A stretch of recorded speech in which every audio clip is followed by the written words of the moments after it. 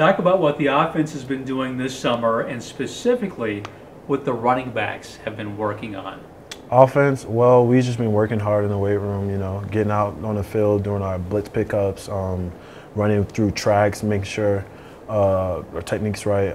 Specifically the running backs, we've been hitting like just individual drills, tennis ball drills, jug machines, just getting our technique better, going through tracks, making sure our footwork is precise on our different running plays and stuff just like that, just getting ready for the upcoming season. You had a great year one, freshman year.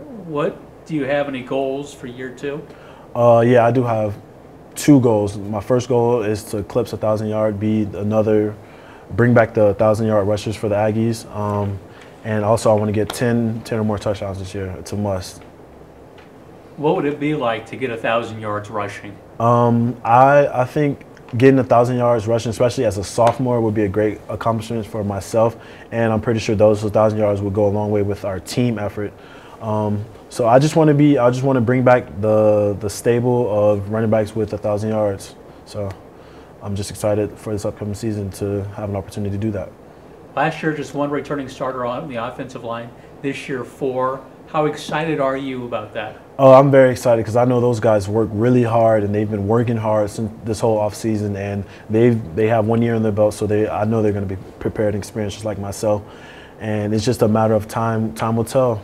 I got extremely high hopes in them, and I know they're going to perform, and I know they expect me to perform just as much as I expect them to perform. One name, offensive side, that's going to have a big year, other than yourself. I think big-time player Hunter Sharp's going to have another great year. I think I tease with him about him. Will he get 1,000 yards this year? Because he was so close last year. And I think just by messing with him like that, it gets in his head a little bit to make him work harder. So I think he should have another breakout year. Out of all your teammates, who would make the best politician? No doubt, Chucky Keaton. That's him. That's him all the way. What is your best talent outside of football? I could dance a little bit, but I think I'm a great fisherman. I can catch anything. What is something unique that you like about Utah State?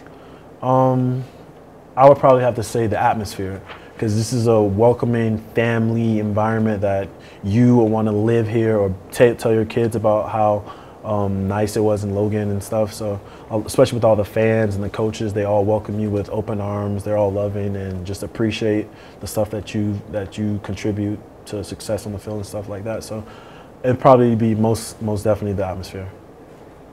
Is there one game on the schedule you can't wait to play? Boise State. Message for Utah State fans. I love you guys. Keep with us. We're gonna have another tremendous season, better than last year. Only time will tell right now, and just expect big things from us because we're gonna deliver some